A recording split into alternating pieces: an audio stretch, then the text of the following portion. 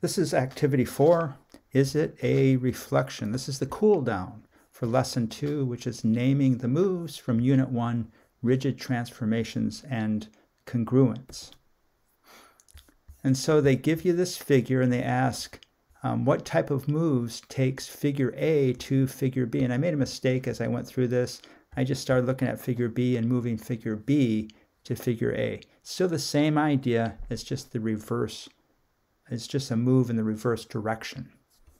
So it doesn't really matter. It doesn't change the answer.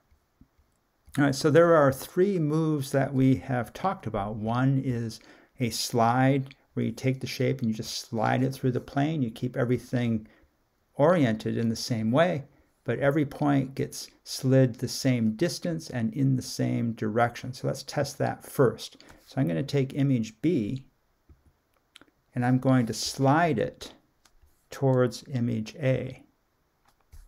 And so each of these arrows are parallel, so every point is moving in the same direction and every point is moving the same distance. Each of these arrows is the same length.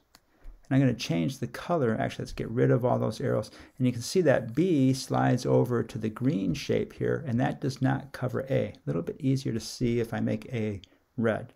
So A is not a translation. It's not a slide. They're called translations. We'll get to that later. It's not a slide of B. It's not a movement of B through the plane where every point moves in an at an equal distance and in an equal direction, in the same direction. What about a rotation? So to look at a rotation, think of a circle and think of each of these points moving around that circle and rotating around that circle. And so I could draw a circle for every single point in this image. I'm going to just choose this point right here. We're going to look at this point rotating around and see if it lands at its corresponding point, which is up here. So B is going to rotate around, and if it lands at its corresponding point, which it does, then A is a rotation of B, and A is actually a 180-degree rotation of B, because this travels 180 degrees from this point here to this point here. And actually every single point that makes up the image for B travels 180 degrees and lands on its corresponding point in A. So A is a rotation of B. And how about a reflection? So if we draw, they actually give us a line of reflection. So if I reflect B over that line, and what that means is I'm taking each corresponding point and I'm moving it in a perpendicular direction to the line of reflection, and I'm moving in an equal distance to the other side. So this point here moves perpendicular to the line of reflection, and this line right here is an equal distance to this line right here. And these are corresponding points. This point moves an equal distance to the line of reflection and perpendicular to it, and then it moves an equal distance on the other side. So this is its corresponding point.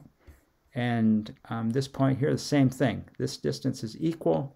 This distance and this distance are both the same distance from the line of reflection, and they are perpendicular to that line of reflection. So if you do that, you see that, A is not a reflection of B.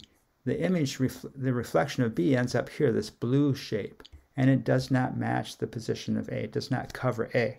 However, since A is a 180-degree rotation of B, whenever you have a 180-degree rotation, you can always get from one shape to the other shape, the rotated shape, through 2 reflections. So if I reflect B over the vertical line of reflection, the vertical axis, it's going to go to here.